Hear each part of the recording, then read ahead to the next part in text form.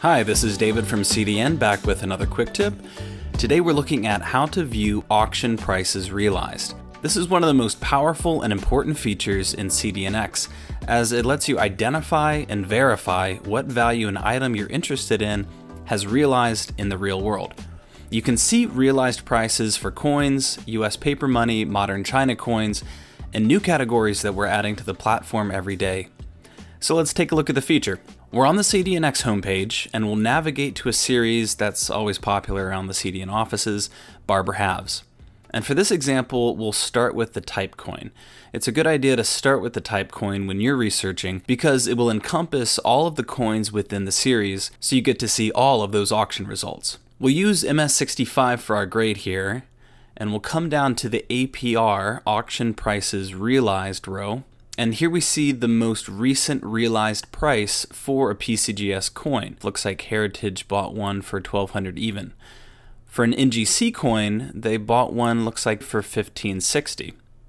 We've also added a feature here, one row down, where you can see the latest realized auction for this particular coin on CDNX itself.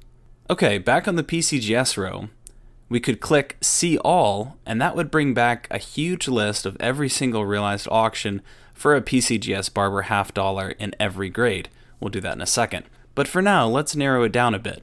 If we go back to MS65 and click here, we get to see every auction result for PCGS Barber halves in MS65. Now, if you're familiar with the reports feature in CDNX, this is the same screen that you're used to. This is just another way to run a report. The results are automatically filtered by date, so we see that same February result at the top of our list.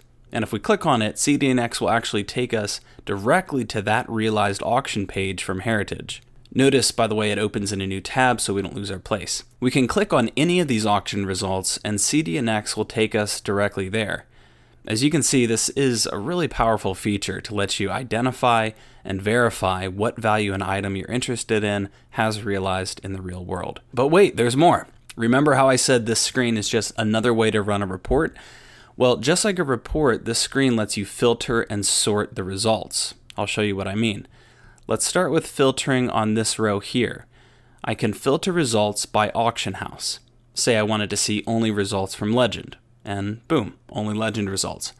I click the empty field to clear that filter.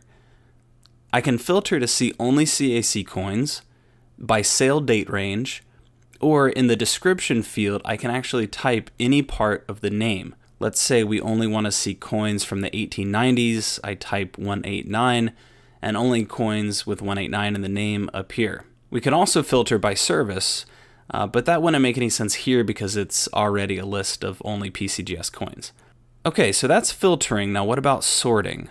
Whereas with filtering, it adds or removes some results, sorting merely rearranges the results you're already looking at. I'll show you what I mean. Let's say I want to see the least expensive auction at the top. Easy. I go to the realized column and click once. Now the results are sorted by the least expensive down to the most expensive. If I click again, the order reverses, most expensive at the top. This filtering and sorting becomes even more valuable if we close this screen and we go back and click See All. Now we're seeing all the grades for PCGS, not just MS65. And now this is way too much data to digest unless you know how to filter and sort. Okay, so that's how you use APR, Auction Prices Realized. Last thing before I let you go, let's take a quick look at paper money. This information was heretofore simply unavailable, so we're excited to bring it to you now. Let's click Home, US Currency, Large Size Notes, Legal Tender, a very popular area, and we'll pick, say, this Friedberg 1869 $1 note. And suddenly we've got the data that people just haven't seen before, especially if you're a coin dealer, you may not have seen this.